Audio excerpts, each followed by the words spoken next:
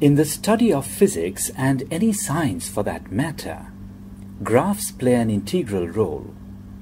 Just as it is important to know how to interpret graphs, so it is to know how to draw them. The question that this short video is trying to answer is, how do we know which physical quantity is to be taken on which axis? Is there a convention? Or can we take any physical quantity on any axis? Of course there is a convention. To understand the logic behind the convention, let us consider the following sentence. The temperature of a body is directly proportional to the heat supplied to the body. Let us spend a thought for this sentence. The sentence says something we all know. If we heat a body for a longer time, then its temperature will be higher, provided its state does not change. Also, logically we know that one has to heat first, and then temperature increases. Thus, we choose quantity of heat, and hence it is independent, while the temperature depends on the amount of heat supplied. The point we are trying to drive at here is that while drawing a graph, always there is an independent quantity and a dependent quantity. Thus, the convention is, while drawing a graph, we take the independent quantity always on the x-axis, while the dependent quantity is taken on the y-axis. Thus, heat is taken on the x-axis and temperature on the y-axis.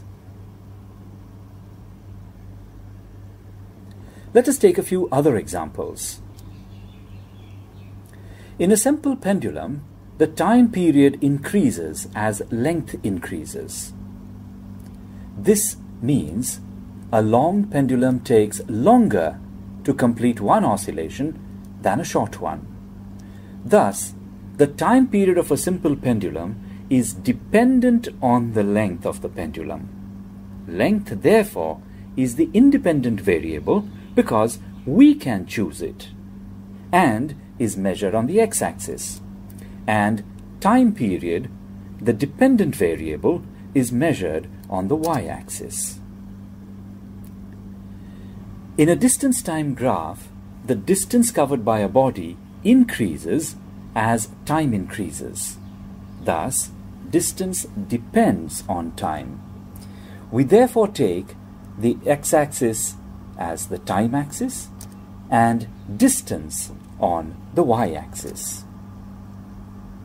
If we were to draw a graph of Newton's second law, then force would be the independent quantity, as the amount of force applied is our choice and therefore independent, and acceleration depends on the amount of force applied for a given mass and hence a dependent quantity. Thus, force would be taken on the x-axis and acceleration on the y-axis. Another familiar example is that of Ohm's law, where the current flowing through a conductor is directly proportional to the potential difference maintained across the ends of the conductor. Thus, we take current along the y-axis and potential difference along the x-axis. However, note that a quantity which is independent in a particular situation may be dependent in a different situation. For example, if we were to plot a relation between volume of a gas as we change its temperature, keeping pressure constant, then temperature would be the independent quantity while volume the dependent quantity. Now, notice that in a previous example, temperature was on the y-axis, while in this example it is drawn on the x-axis. Or, take for example a graph between pressure of a gas as its volume changes.